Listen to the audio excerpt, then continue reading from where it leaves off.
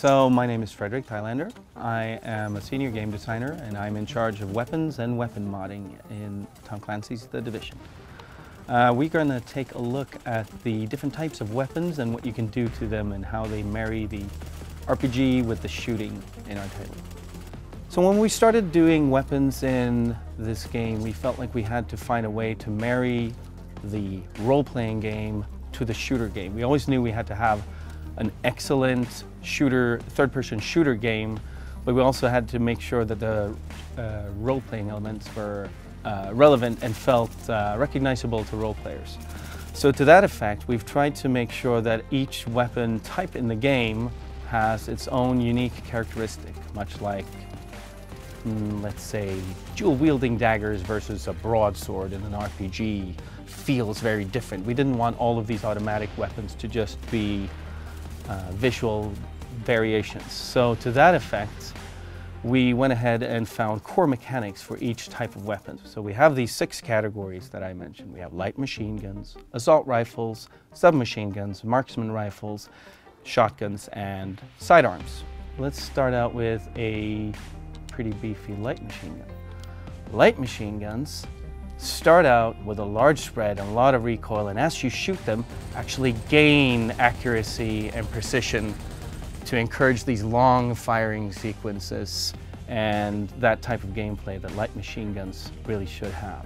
Your classic assault rifles, on the other hand, behave much like you'd expect from most third-person shooters, where they have some kick and some spread that goes gradually, but are generally quite accurate.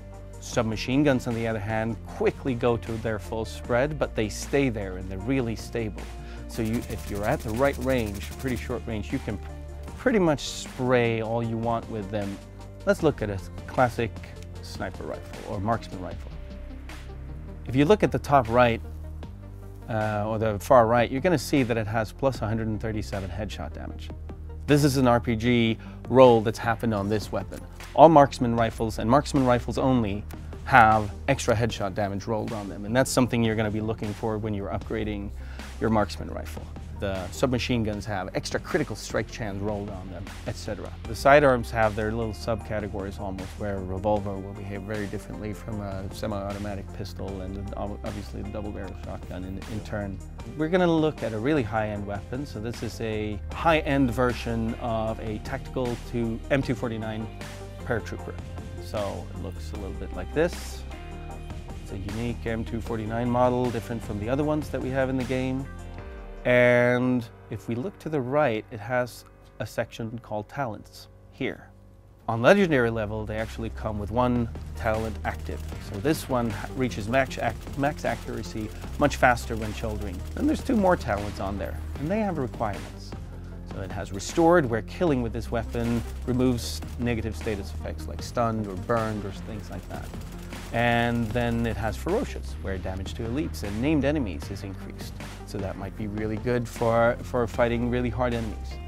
But you can see by the red numbers next to it and the gray text that they're not active. So this is where the gear game and the RPG ties in.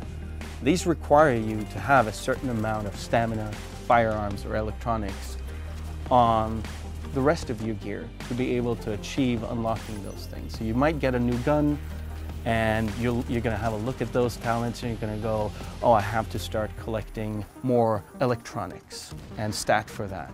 And so it really drives that gear game where you're trying to realize the potential of the weapon that you've gotten.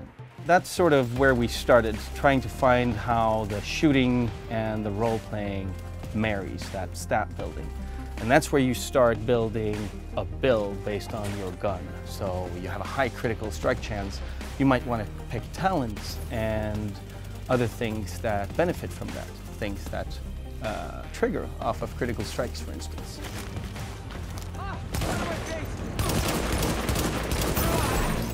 Further than that, obviously, depending on which model of gun you've found, there's up to 4 mod slots. You've got optics, got underbarrel slots, magazines, and barrel slots.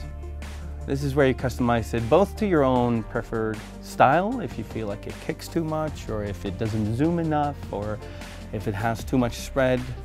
But this is also sort of the equivalence of, I guess, gems or enchantments in a traditional RPG, where you have all of these attachments that not only does something for the game, so a suppressor will reduce the sound detection distance, but it also, in this case, has rolled some critical hit chance and some reduced threat, which is a group thing.